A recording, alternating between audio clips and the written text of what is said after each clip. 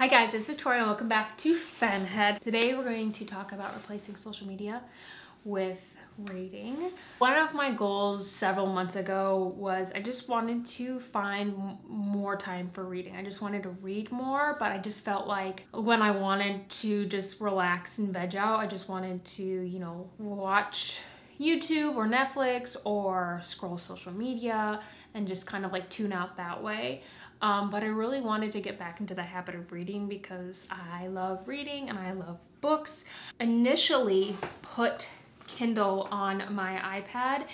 I would just, get library books sent to my iPad and I'd read them on here, but like, she's beefy. And also it's just like not super convenient, and I wanted something to replace social media and the scrolling and the just like zoning out. Like there's a time and place for that, and I do plenty of it. A few things that I've done in an effort to replace some of my social media time with reading are as follows.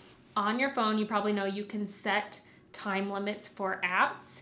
So if you have an iPhone, you can go into your settings, scroll down just a little bit to screen time. It will show you your daily average, and you can see your weekly average or whatever it is. You can set downtime for certain times of day. So if you want to set downtime during work, or you can set focus times. But what I want to talk about is app limits. And so from here you can click add a limit. I have one for TikTok because that's really the only one that I get lost in. And then the next thing I did was I have social media in a folder. So they're obviously very easily accessible on my phone, but I have the Kindle app down here on my main screen. And so it's just very easy to click to. And so if I just have my phone and I'm waiting on something, or I just need that sort of entertainment, instead of scrolling through social media, I will just open the little Kindle app and it syncs between all of your devices, so I can just pick up on my book where I was reading. I also got a Kindle on, this is a refurbished 2018 version, and I think it was like $50. It was like $49.99. So keep your eye out for refurbished Kindles. And so I got that. I got a little pop socket for the back. I found it's easier to hold like this than like this. I don't know. This is just easier for me. And I usually, this is so light that I can carry it around with me during the day, or I have it by my bed. And I always end my day with reading. I don't watch Netflix anymore. I don't really watch YouTube. I still scroll through a little bit of social media, but especially if I have a book or a series that I'm into, all I want to do is read. And so sometimes that can become an issue. Michael the other day was like, I'm really happy that you're enjoying reading your books, but can we have conversations sometimes? And I was like, I'm so sorry. I've been so wrapped up into this book series, and all I want to do is gobble it up.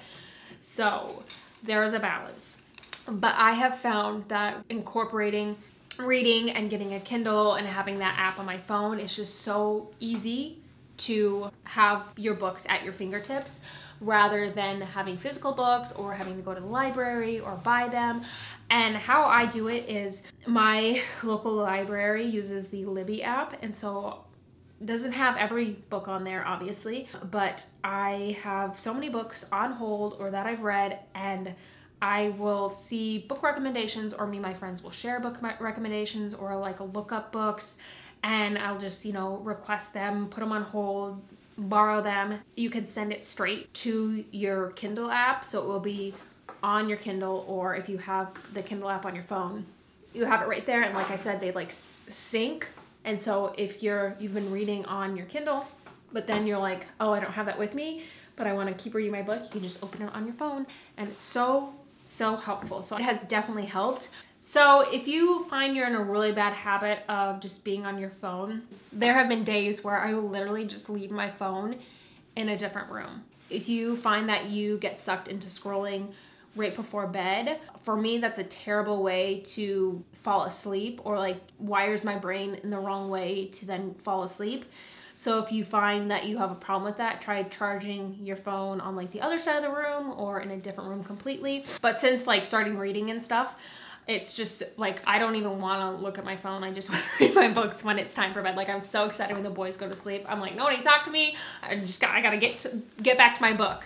I'm not gonna sit here and pretend like I'm never on social media, that I'm perfect, I'm at never scrolling. Like, there's a time and place, I think, to just kind of like completely veg out and let go and just let yourself scroll. I do find some really great book recommendations on TikTok. So there is a time and a place for social media. I just like, when you feel like you're the one that's in control instead of the social media, like, it feels better.